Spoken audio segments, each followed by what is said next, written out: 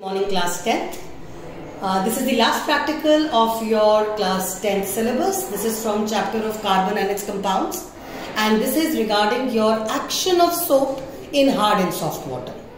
Now for the soft water I am using distilled water. You can also use tap water.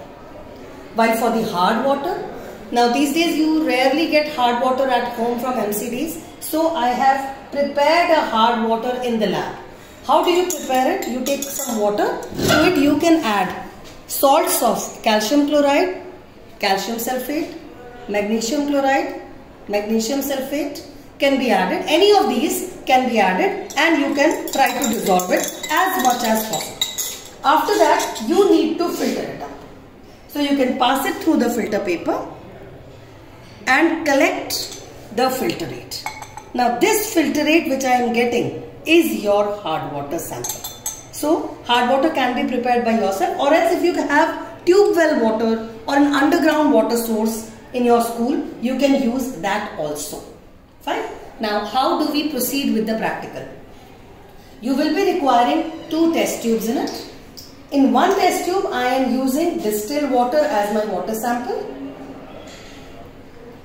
You can use around 2 cm in length, roughly 2 to 3 ml of distilled water, and I will be taking the hard water sample also in the same amount.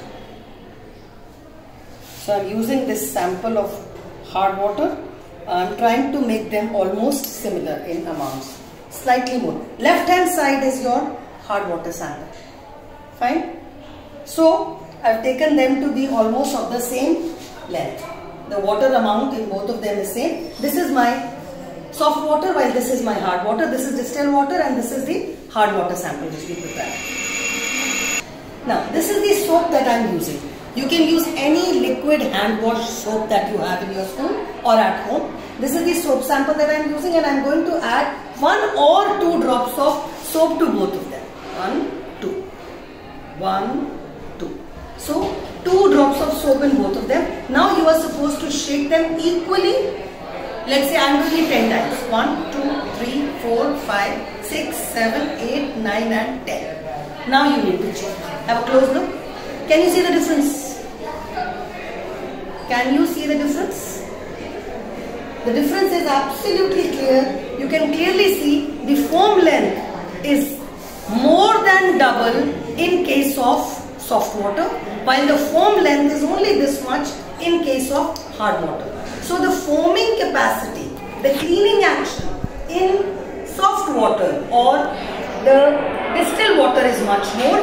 When you have this much is your foam length. You can also measure the foam length using a scale, and the foam length here is roughly around 5 inches and 5 centimeters in length, while in this case it is barely 2 centimeters in length. Less than 2 centimeters in case of hard water, while in case of soft water it is almost touching 5 centimeters in length. That shows that the sample is soft when it has a high foaming capacity, while in this case the foam is less. There is another difference if you can sense. This has more haziness. In the liquid section, can you see this is more hazy while this is comparatively clearer.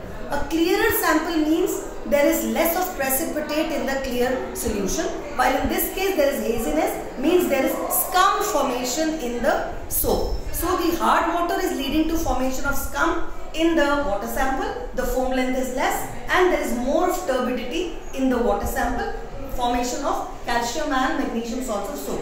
While in this case the foam length is much higher, showing that this is soft water. So if you are given 2 samples of water and you are asked to identify which is hard, which is soft, you just need to add a drop of soap and you would get your results. The one which has more foam is soft, less foam is hard. That's it. Thank you. Hands up down.